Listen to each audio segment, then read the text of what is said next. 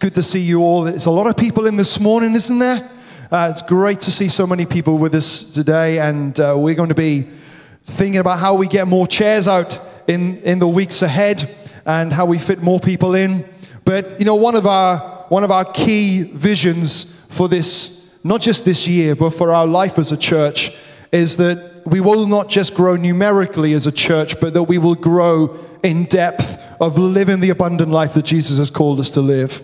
And we believe with all of our hearts that God has purposed us as a people of God, as the family of God, to grow in His life. Jesus came that we might have life and have it in all its fullness.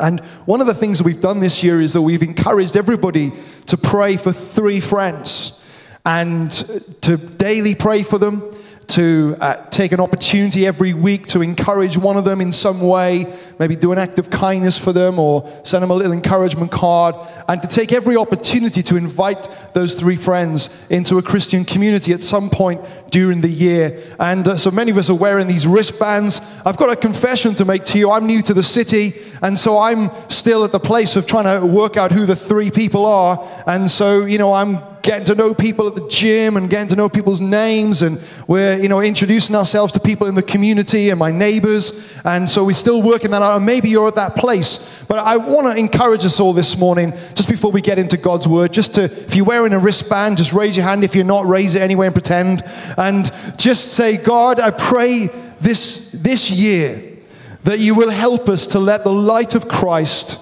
shine through our lives and to impact the lives of our friends, impact the lives of our neighbors and our colleagues and our fellow students.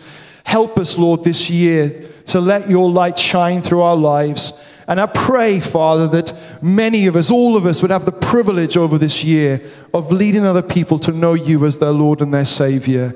In Jesus' name, amen. Amen. Well, this morning, I want to talk about the finished work of Jesus. There are some things that are still going on, and there are some things that are finished and complete. If I was to think of a title, I would say job done. It's complete. It's not like those DIY projects that some of your husbands are in the middle of doing, and they've been in the middle of doing them for a long, long time. But Jesus has completed some stuff. He's finished some stuff. And Scripture says, I am not ashamed of the gospel of Christ, because it is the power of God unto salvation. It doesn't say the gospel is the access to power. It doesn't just say the gospel gives you a gateway into experiencing power. It says the gospel is the power of God unto salvation.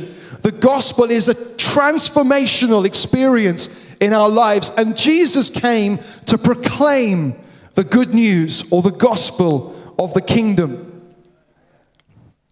I'd like you to turn with me, if you have a Bible with you, or an iPad, or a phone, or one of those paper versions that you might recall. I'd like you to turn with me to the book of Galatians, chapter 1, and we're going to be looking at quite a lot of verses this morning.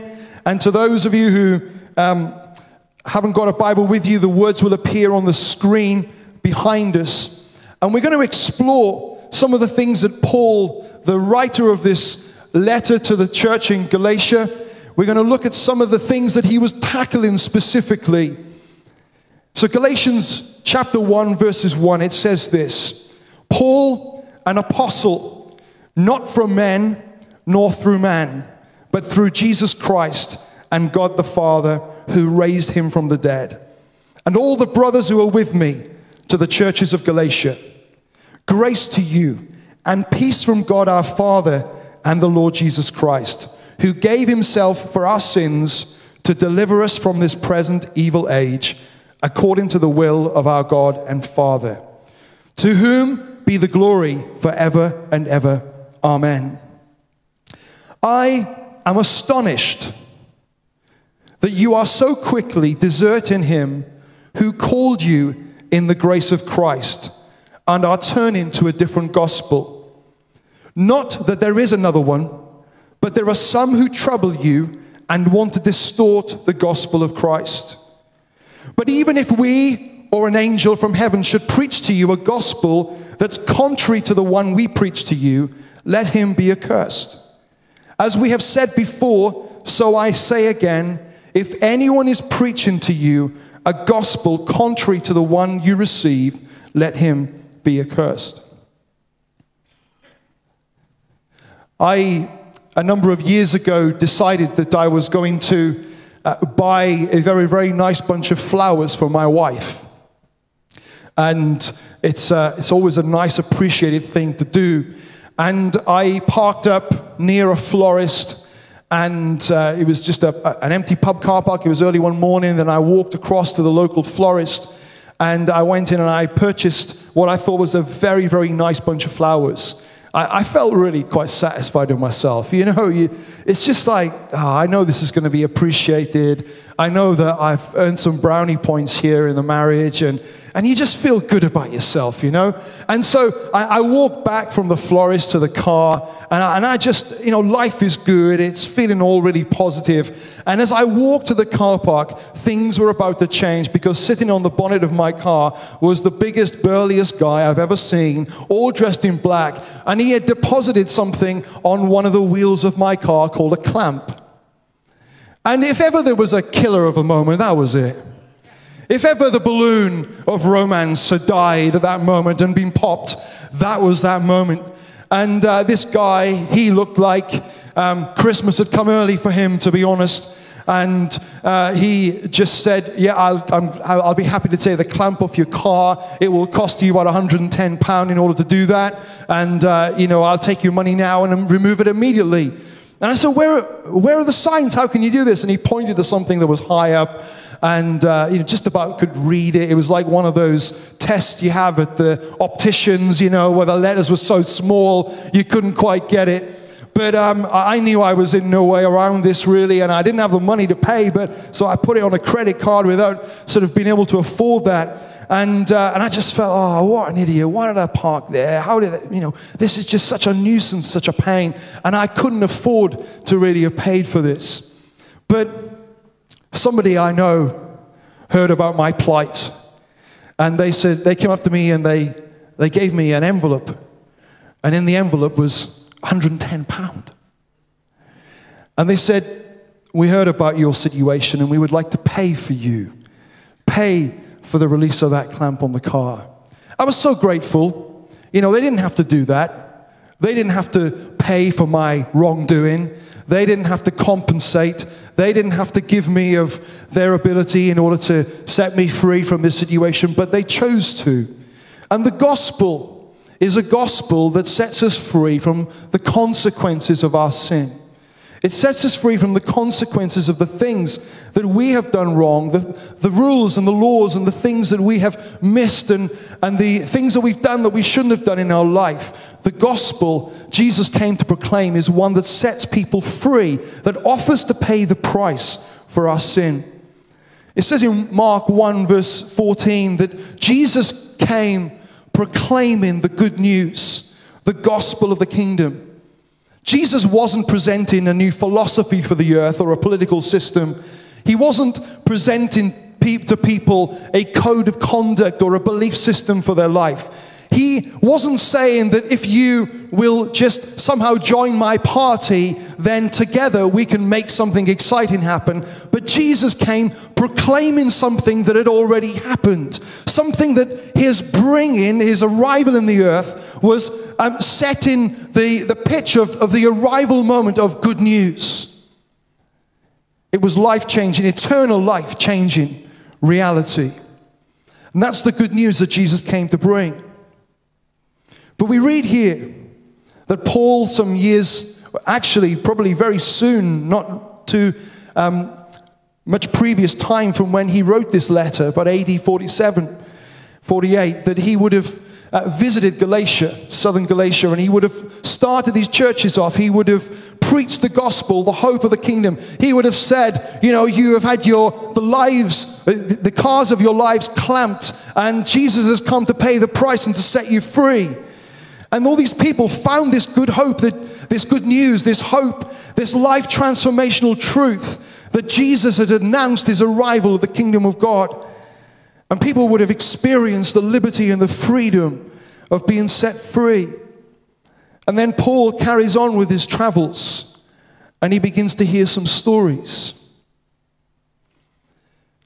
And he begins to say to them that there is a distortion in the gospel. There's a distortion. There are some people who are seeking to distort what it is that you understand the gospel to be. Now, distortion is a really annoying thing. If you're listening to some music and there's distortion, as a musician, it drives me wild actually listening to some distortion. It's like, can't you hear that? And I tune into it. It just captivates my attention. It can have a beautiful orchestra playing through a beautiful sound system, but if there's distortion, I hear the distortion, and it spoils it. Distortion makes things unclear. It introduces ambiguity. It leads the eye or the ear away from the main thing. It corrupts the appreciation of the work that is on offer. Paul said that there are some who trouble you and want to distort the gospel of Christ.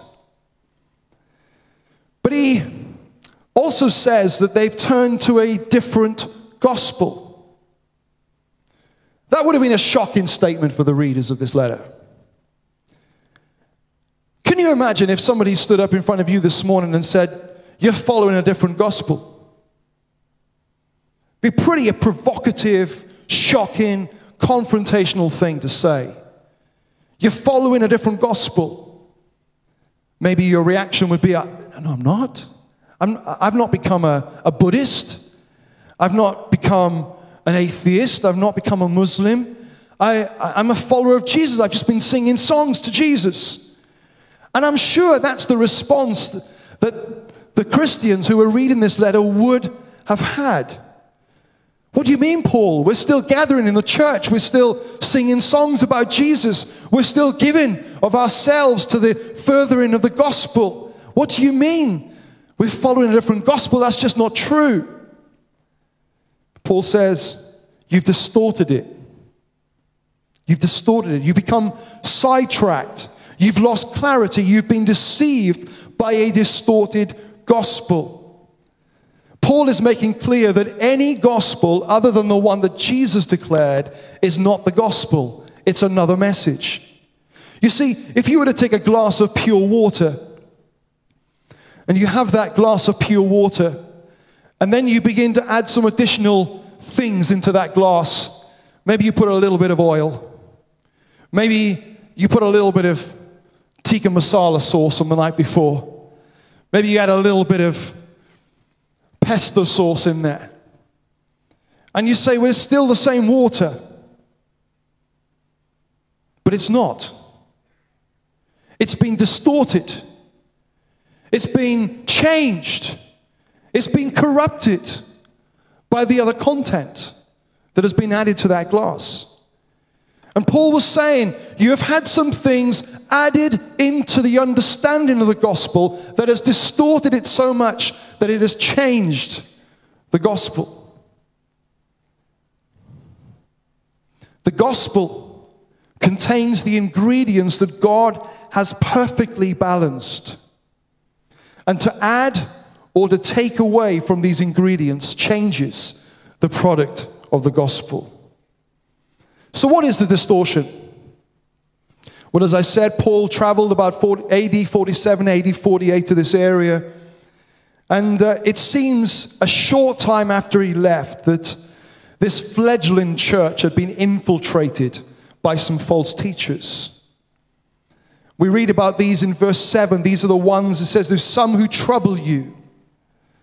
And they have convinced the church that there are a few things they need to do in order to really be pursuers of Jesus and the gospel. They say that they need to be circumcised. So why are we talking about this in today's church? There's no skin off my nose.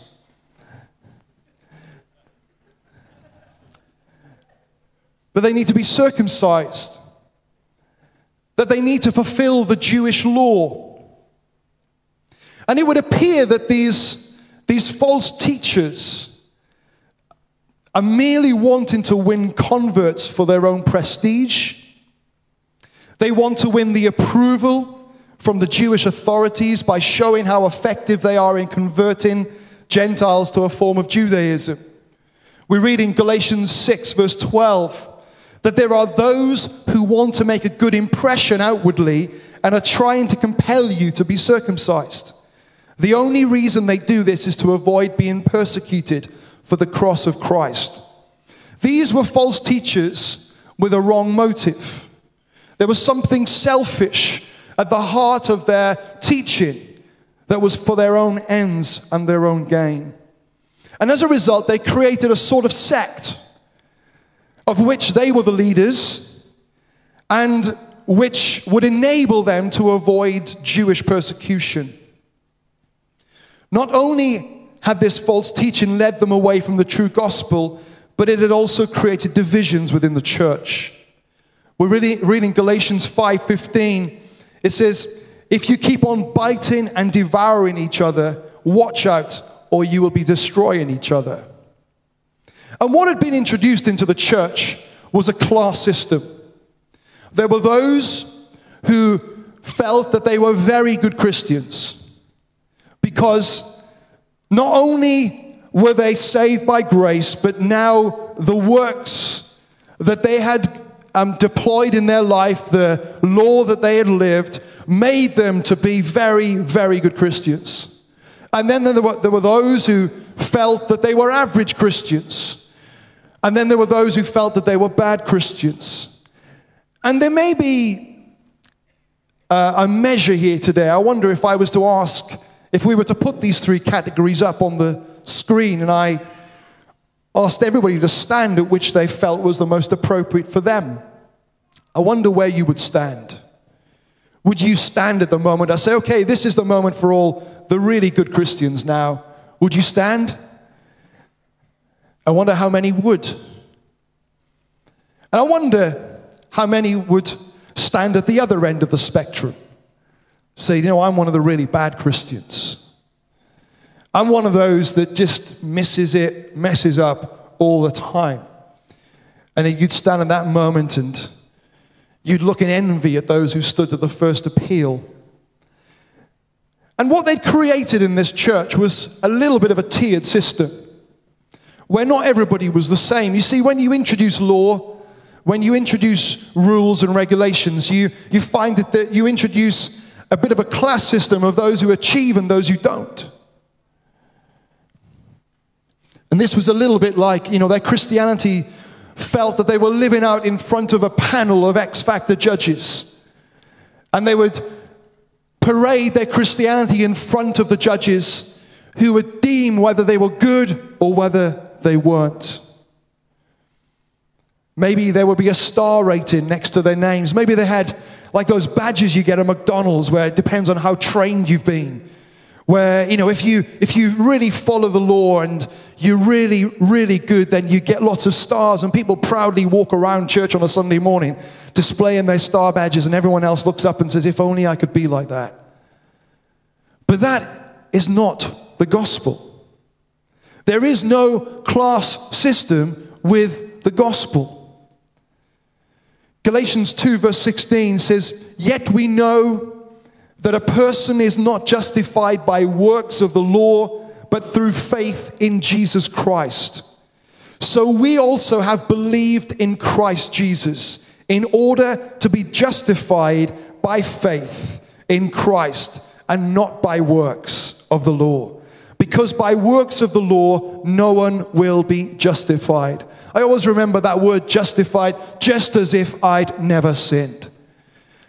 It's that moment when the price has been paid, where the past has been dealt with, where I come before God and He has made all things new.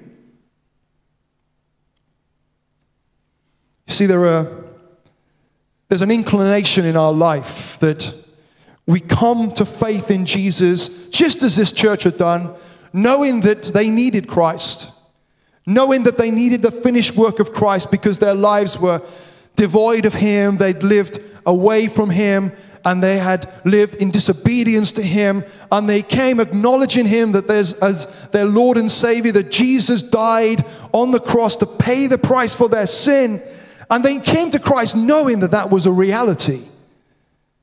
But then there's something in us that finds resonance with the people of Galatia here in this church. And that is that our conscience in our life helps us to feel good about ourselves if we feel that we're able to achieve certain things. And our conscience makes us feel bad about ourselves if we miss the achievements that we set out in our aspirations and our goals. And we create what I think could be similar to almost a carbon footprint offset scheme in our own lives. You know, if you get a flight today, you will often have the opportunity to be able to pay a little bit more money to plant a tree. It's the most bizarre thing. You're buying a ticket to travel to another part of the world, and you're asked, do you want to buy a tree? Well, can I take that through customs with me? Just what you asked me to buy a tree for? Well, the theory is this, that your flight has used lots of jet fuel, which is bad for the ozone layer. It's bad for the environment, that it contributes to the global warming. So, as an offset, you can compensate. You pay a little bit extra, and something positive will happen for the environment that will sort of balance out your jet fuel. It will make it carbon neutral. So even though you've taken something from the earth, you've given something back.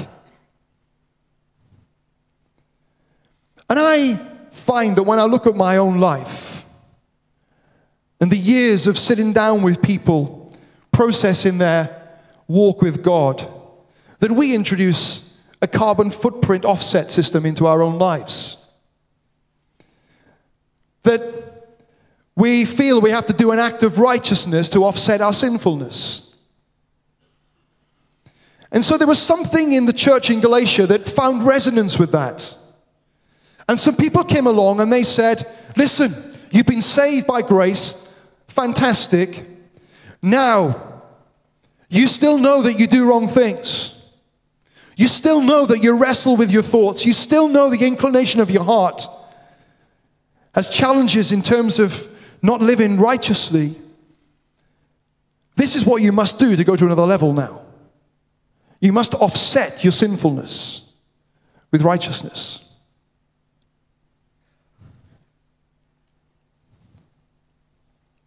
And Jesus didn't come to put a label on us of being offsetting our sinfulness with our own righteousness. In fact, Jesus came because he knew we couldn't offset our sinfulness. And what happens if you begin to live in that role, if you begin to live in that world of believing that you have to offset your sinfulness with your own righteousness? You live in a world of condemnation. You live in a world of fear. You live in a world where you do not function in the purposes and call of God because you feel too bad about yourself. Or the alternative is you feel very smug and self-righteous. And you feel you're one of those ones with the 5 stars on. And you begin to judge other people around you. And people come into church for the first time and they feel really judged by those wearing the 5-star badges. And we end up with a judgmental environment that doesn't flow with the grace of God. And Jesus came for neither of those. Imagine you're invited to a party, but you don't have suitable clothes to wear. Ladies, you can relate to that, can't you, eh? And so you begin to look through the depths of your wardrobe. Nothing suitable. You begin to head to the town, to the city center, but you just come to the conclusion that this party is so prestigious. It's so special. It's so royal that there's nothing that you can buy. There's nothing that you can make up from your wardrobe that will be good enough to gain you entry. Maybe a little bit like a Cinderella situation. But rather than a fairy godmother providing you with a temporary solution, the host of the party, he offers you suitable clothing for you to gain entrance. But at first, you're a bit uncomfortable with this because it just feels like you've already invited me. I should be making my own arrangements to be suitably attired to come into this party that you're kindly hosting. So we begin to try to work it out ourselves. So we spend time saving, we spend time trying to be good enough, trying to build up enough resources in order to be able to access the right clothing to get into that party, but we just can't do it. And then we decide that after striving and working and coming to the conclusion that we're not going to be able to do it, you recognize that you need the clothing supplied by the host of the party. So you accept it.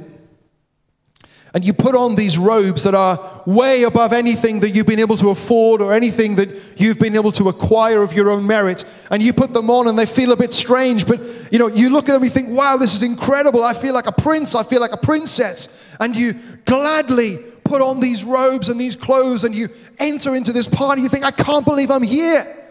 This is incredible. Look at this. I'm a prince. I'm a princess in this party. And you enjoy. But then you begin to question your credentials of being there. You begin to look at the clothes and think, they're not even my clothes. I'm a fraud. You begin to look at the environment and everyone else looks so beautifully dressed and everybody looks so suitably attired and looks like they should be there, and you feel inadequate about that, and you just begin to look at the person that's underneath that beautiful clothing that you've been given and think, do you know, I don't deserve to be here. I really should work harder. I need to earn my place here. And so you begin to think of schemes that you can now employ to repay your host. You begin working on another outfit, one that you have constructed. And you start trying to earn the entrance you have already been given. The Bible tells us that God clothes us with his robes of righteousness. That at the cross of Christ, there was the biggest swap ever in the history of mankind. That we brought him our filthy rags, and he gave us his robes of righteousness. That we gave him our pain, and he gave us his healing. That we gave him our sin, and he gave us his righteousness. That a wonderful exchange took place at that moment of the cross. Galatians 3, verse 3 says, are you so foolish that having begun by the Spirit, are you now being perfected by the flesh? Ephesians 2, verses 8 to 10 says these words, for by grace you have been saved through faith. And this is not of your own doing. You didn't make these clothes. This is something that God has made. This is something that God has done. This is something you've not deserved. And God has lavished his gift on you freely. And you receive it by faith. You receive it by humility. You receive it by concluding that you have nothing to bring to the party. And he has everything to give you for the party. And listen, when the clock strikes midnight, he doesn't turn back into a pumpkin again. This is forever. It's a gift of God. And listen to this in verse 9. Not as a result of works, so that no one may boast. If you think that you are one of the better Christians here, then there's something of a new humility you need to find before God, because it's all because of the work of Jesus, not because of the work of your hands. Because God wants it that we will not boast in our own abilities, or boast in our own righteousness, or boast in our own competencies, but that we will boast in him, the Savior, the Redeemer, the Forgiver of our lives. Verse 10 says, for we are his workmanship, created in Christ Jesus for good works, which God prepared beforehand that we should walk in them. We are his workmanship. I quite enjoy, if I'm visiting London and I've got an hour spare between meetings, to sometimes look in some of the art galleries. There's some amazing art galleries in London, some of the best paintings from around the world. And one thing you will find on every single painting in those galleries is in the corner, often in the right-hand corner, the painter has signed it. He has come to a position where he said, I'm really proud of that work. I'm really proud of this, and I've signed it. Do you know God is the only one he's so proud of what we are becoming, not just what we are, that he signs us before we're finished. We are his workmanship. His signature is on your life if you know him as your Savior. And you've not earned that. You've not paid for that privilege. He has paid for it. You see, sin. Let's talk about this for a moment. It's not a very popular word today. Sin is doing things our way rather than God's way. And sin happens in our lives when we stop trusting the finished work of God in our lives and begin to attend to our own needs our own way. Galatians 5:19, there lists out a whole load of sins. Let me just read some of them to you. Sexual immorality, impurity, sensuality, idolatry, sorcery, enmity, strife, jealousy, fits of anger, rivalries, dissensions, divisions, envy, drunkenness, orgies, and the things like these. Quite a list. And they're not exhaustive. See, all of those things, they occur in our lives when we stop trusting and stop rejoicing in the joy of salvation that is able to attend to those needs in our lives. So drunkenness, that occurs in our lives when we stop trusting that God is able to minister right to the depths of our heart and we need something else to do it. Anger happens when we stop trusting that God is in control and that he is able to minister his peace. And rather than live in the joy of that, we begin to do something about it. See, sin has its origins in our hearts. In our heart. Not Doctor Who, we've only got one. Sin has its origin in our heart, and the scripture says, above all else, guard your heart. Because from your heart, sin grows and develops and flourishes. And the things I just read to you from Galatians 5, they are the expressions of sin. But sin is deeper. Sin happens when we stop rejoicing in the joy that God has finished his work of salvation and he has made it available to us. For by grace you have been saved through faith. I'd like you to turn to Isaiah 6. We're going to read these few verses in closing. Very famous passage of scripture.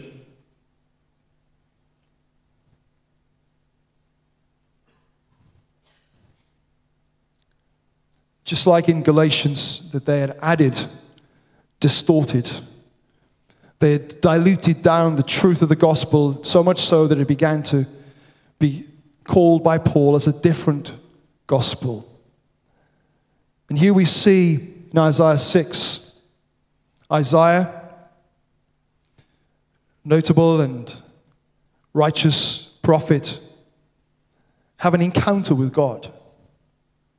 Says this, in the year that King Uzziah died, I saw the Lord sitting upon a throne. He was high and lifted up, and the train of his robe filled the temple. Above him stood the seraphim. Each had 6 wings. With 2 he covered his face, and with 2 he covered his feet, and with 2 he flew. And one called to another and said, Holy, holy, holy is the Lord of hosts. Said it 3 times there, holy, holy, holy. You know, there are some times in the scripture where things are doubled up. For example, when it talks about the Old Testament about being refined as pure gold. If you go back to the original Hebrew of that, it's not the word pure gold, it's the word gold. That often double emphasis is given to show that this is really, really gold. And here, first time we're introduced to a triple emphasis. Holy, holy, holy. He's really holy. You know, he's not just a little bit holy. He is really, he's not just holy, holy. He's holy, holy, holy. Holy, holy, holy is the Lord of hosts. The whole earth is full of his glory. And the foundations of the thresholds shook at the voice of him who called. And the house was filled with smoke. And I said, woe is me, for I am lost. Let's just pause there a moment. We've got a holy, holy, holy God who shows up in a room. And this man who, by many of the standards of the earth around him, would have counted himself as righteous. And he, in response to the holy, holy, holy God, says, woe. That's a curse, you know, woe. Not the word that we have in lots of modern worship songs today, where it's whoa, whoa. We're not singing curses there. But the word woe, this is, you know, I am cursed right now. This is horrendous. Woe is me, for I am lost. For I am a man of unclean lips, and I dwell in the midst of a people of unclean lips. Can you imagine if that's where it ended? Do you know, for many people in this city and in this region, that's where it feels like it ends. Maybe they've got an understanding or a hope that there is someone out there that's bigger than them, but they feel that they're lost. And you know, for us in the church who have known the saving grace of God on our lives, it's all too easy for us to become really casual about that. And we come time after time to church, we come to the scriptures that we're familiar with, and it's just like, oh yes, I've been forgiven. Hallelujah, praise the Lord. Thank you, God, for your forgiveness. Amen. Now what's next? And Isaiah, he knew that in the presence of a holy, holy, holy God, that there was a great need in his life. For my eyes have seen the King, the Lord of hosts. Then one of the seraphim flew to me, having in his hand a burning coal that he had taken with tongs from the altar. If just for a moment that would have been perceived potentially as a judgment, fire of judgment. Much of the imagery of fire in the Old Testament is of judgment. But the seraphim came and he touched my mouth with his coal and he said, behold, this has touched your lips. Your guilt is taken away. And your sin is atoned for. The foundations of the room shook. There are a few earthquakes we read of in the scripture. There was the moment that Jesus died on the cross and cried out, it is finished, and the temple shook. And there was this veil that separated people from the presence of God. And that veil tore in two. And it didn't tear from bottom to top. This was not like a curtain that we have in our homes. This was not even like an expensive Laura Ashley one. This was like really thick curtain. Human hands wouldn't have been able to have cut this. But even if they had, they would have started from the bottom to the top and ripped it. But this curtain tore in two from the top to the bottom because God was saying that there is no longer separation. You can enter into the presence of God with boldness and with confidence. And it is not because of your righteousness. It is not because of your work. It is not because you've been circumcised. It is not because you've kept some laws. It is not because you've baked great cakes for this morning after the service. It is not because you have been attending the prayer meeting. It's not because you've been giving your tithe. It's not because you've been living righteous. It's because you are loved and because you are forgiven. We are probably bigger sinners than we dare admit. And we're probably more loved than we dare hope.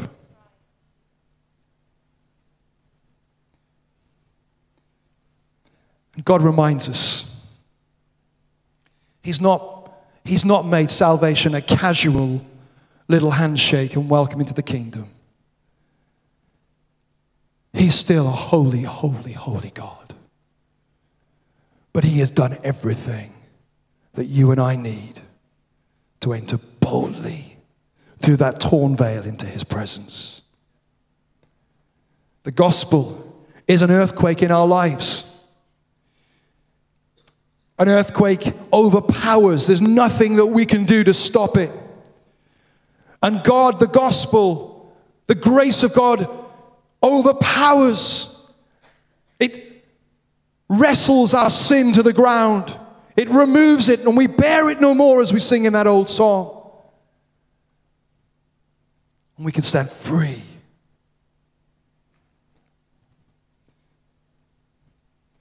Today is my birthday. But it's not my birthday because this morning I had a drink brought to me in bed. It is not my birthday because I've had some presents that have made it my birthday. It is not my birthday because I've had some cards. It is not my birthday because when I check my Facebook wall later, there'll be a number of birthday greetings. That's not why it's my birthday. Those things are there because it is my birthday. You and I, we're not able to enter boldly into the presence of God because of our acts of righteousness. But we are righteous because we've been able to enter boldly into the presence of God because of His salvation. I'm going to ask you just to bow your heads for a moment, close your eyes. Maybe you become a bit casual this morning with God.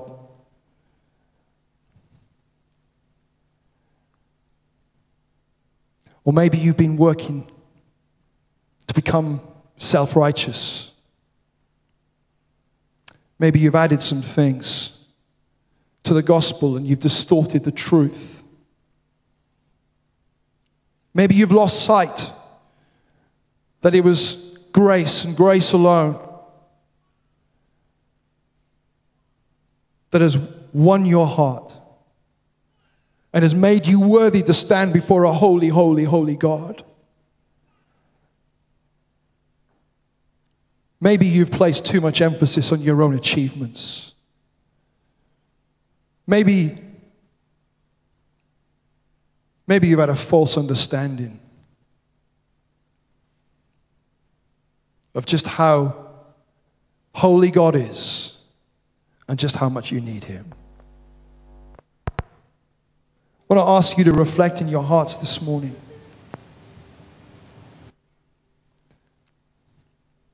Say, God, I've not deserved your love. I've not deserved your forgiveness. I've not deserved your hope. I've not deserved your banner over me being love. And I am amazed and blown away. I cannot quite fully comprehend the incredible truth and the reality that you have loved me and love me today.